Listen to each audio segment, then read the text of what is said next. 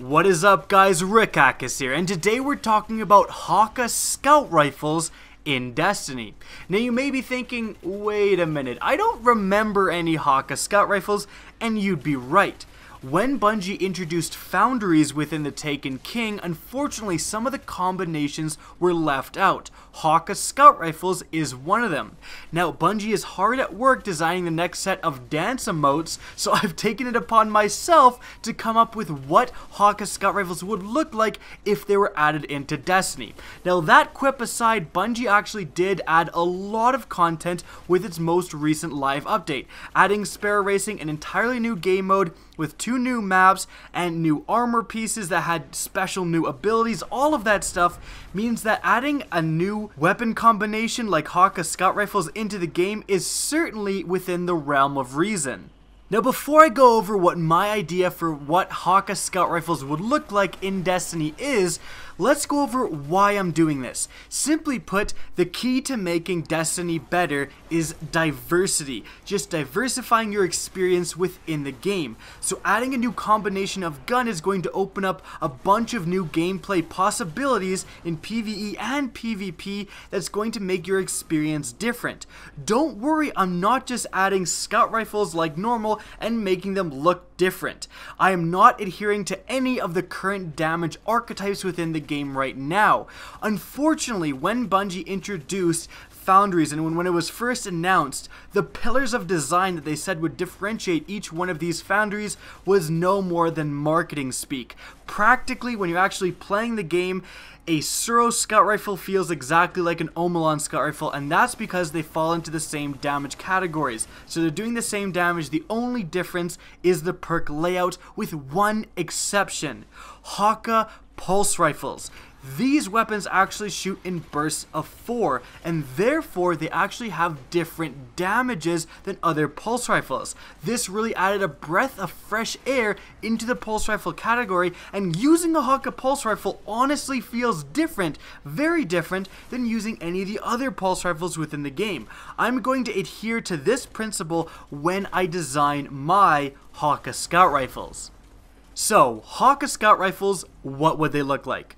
Well, this foundry, Hakke, actually takes its design, takes its inspiration from modern day military guns. A lot of the guns in the game for Hakke look very similar to current military weapons we would find today.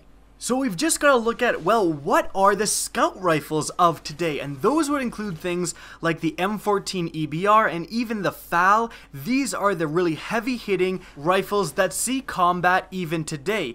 These weapons are often referred to as designated marksman rifles, or DMRs. They're basically in between assault rifles and sniper rifles. They can reach out a lot further than assault rifles typically can, however not quite as far and aren't quite as accurate as traditional sniper rifles.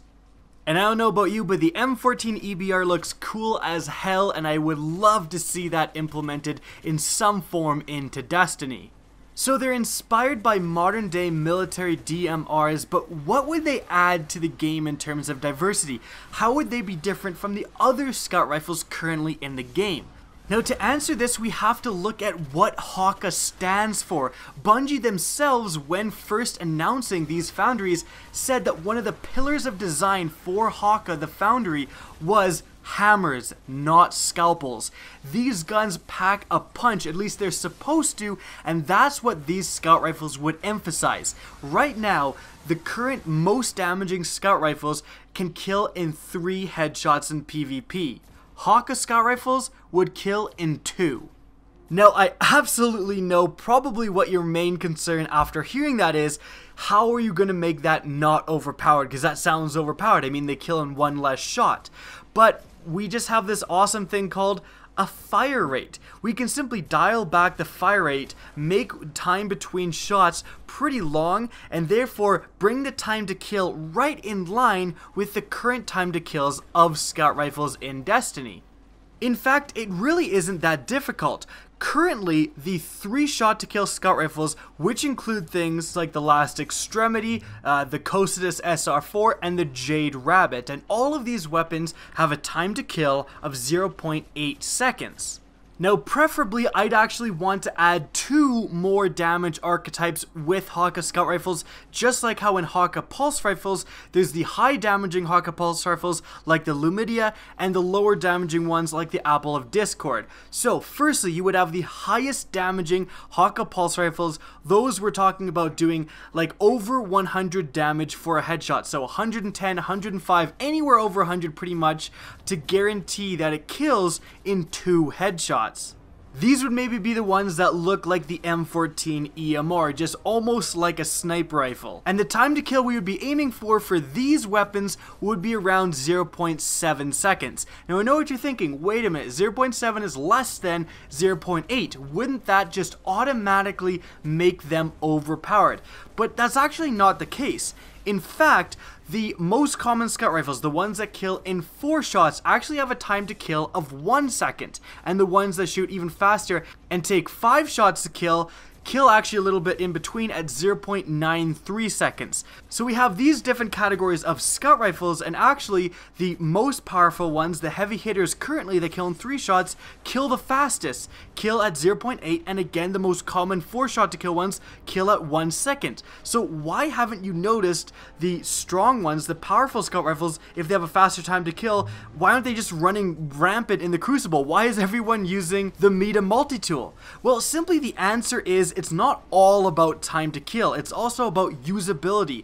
And when you have those heavy hitting scout rifles that take 3 shots to kill and have such a slow fire rate in the game, they're absolutely just terrible when you're in those closer ranges, because if you get hit and you recoil off an enemy and you miss 1 shot, your time to kill absolutely plummets. This high damaging Hakke Scout Rifle archetype would be the same thing. Missing would be catastrophic. Like, you would basically, will not get the kill if you miss. That's the downside. So there needs to be an upside, and that upside is if you keep your distance.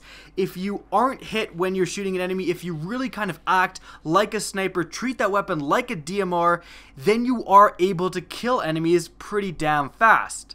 Now the next archetype of Hakke Scout Rifles is a little bit more interesting. This one would actually shoot faster than a previous one, but it would do below 100 damage, 99 to be exact. And the reason it is doing this is just like the pulse rifles that do 33 damage for a headshot.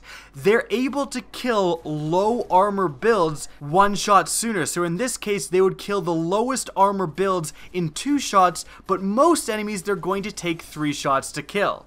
So just adjust the fire rate so that a 3-shot kill would equal about 0.93 seconds, so that would put them right in the line with the other scout rifles in the game. However, if you're versing a low armor build, you are going to be killing them a lot quicker, but that is just like the pulse rifles in the game as well.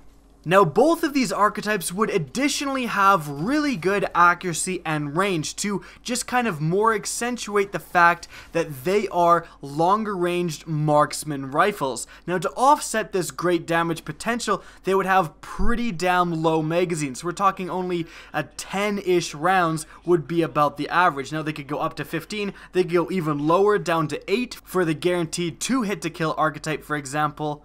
But again, Hakke Scout Rifles are the long-range, most accurate, heavy-hitting scout rifles.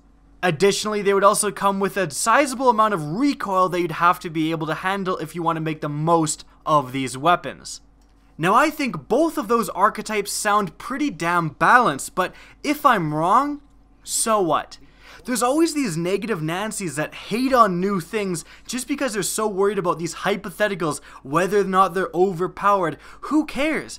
If these are introduced in the game and they're overpowered, well, we'll do this crazy thing where we just nerf them. Just make the rate of fire a little bit longer, and then they'll be balanced. Like, it's not that big a deal. I'm willing to have a little bit overpowered new guns for just a while, let's say a month before they're nerfed, and then they can fit into the game, rather than have no creativity and no new things at all.